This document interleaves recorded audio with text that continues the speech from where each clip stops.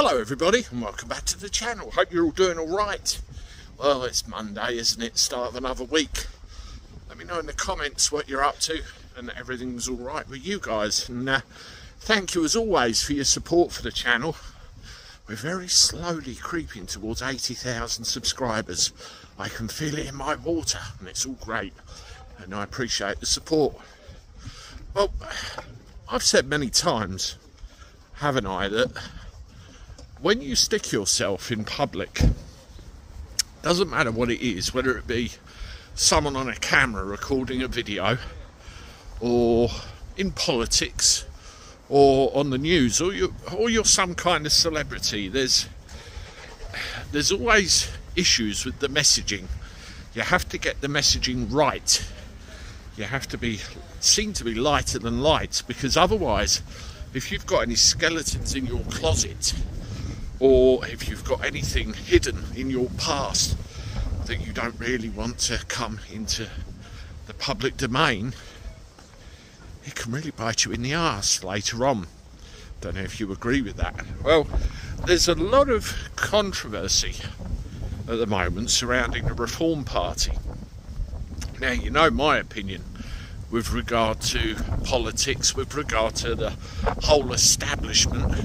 It's mired in controversy, scummy, horrible things and backhanded deals, and you see it all in the news all the time. I'm not saying anything that hasn't already been outed, and I can name a certain politician that's in a little bit of trouble at the moment over something to do with property tax. Google it. Well, we need some kind of reformation of our political system. We need change, that much is certain. And the one that is making the most noise at the moment is the Reform Party, Reform UK. And as you're well aware, I have quite a close working relationship with a member of Reform. Now, there's a lot of videos out in the public domain about Richard Tice. You know, people being critical about Richard Tice. I've been critical about Richard Tice in my time, where he appears to do certain things, or you know, the media makes it look as if he does certain things, and it doesn't really resonate with the core voters that are looking to reform. You know, conservatives that are homeless, disenfranchised voters that are homeless, people looking for some kind of purpose and means by which, in Lee Anderson's words, we can get our country back. Well, another controversy that's come up recently is to do with the candidates that are being selected by Reform to stand in parliamentary elections or by-elections. I think PPCs, they call them prospective parliamentary candidates, and my friend is one of them. Now, when you're in a position where you're going to be representing a political party, in this case Reform, it doesn't matter whether you're Tory or Labour or anything else, you are held to a certain set of standards. You are held to standards of the party that you are representing, in that you have to conduct yourself in a certain way, you have to watch what you get involved in, and at the end of the day you have to do your due diligence with regard to what you get involved in. I think these are all pretty fair statements, don't you? And if you fall short of those standards, then you're out. There's a candidate that was going to be standing in the Lewis by-election coming up fairly soon, and he has fallen foul of, you know, not upholding expected standards. He's out.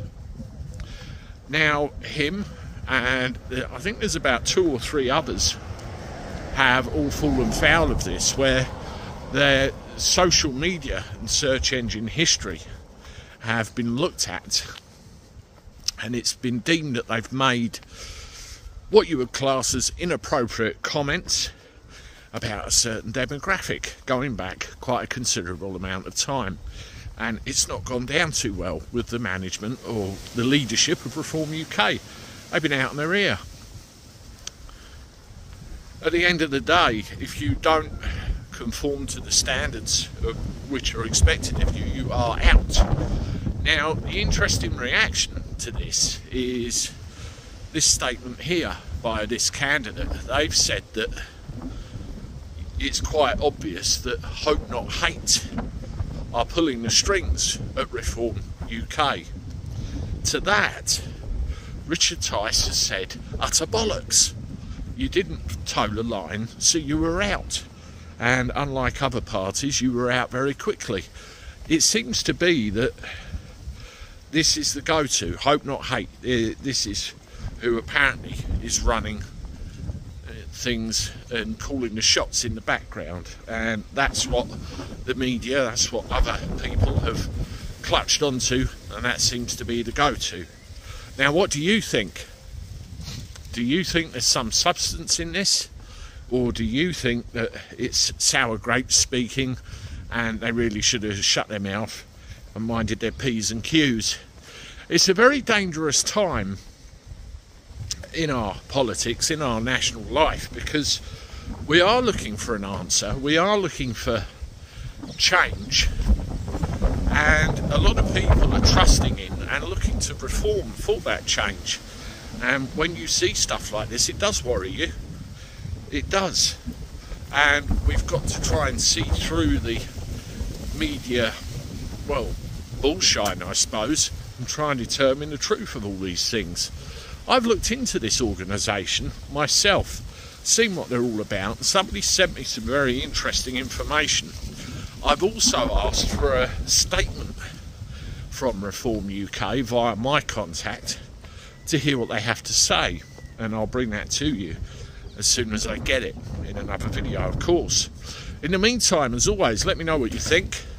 Hit the like button, subscribe to the channel, share my stuff, and I look forward to talking to you again soon.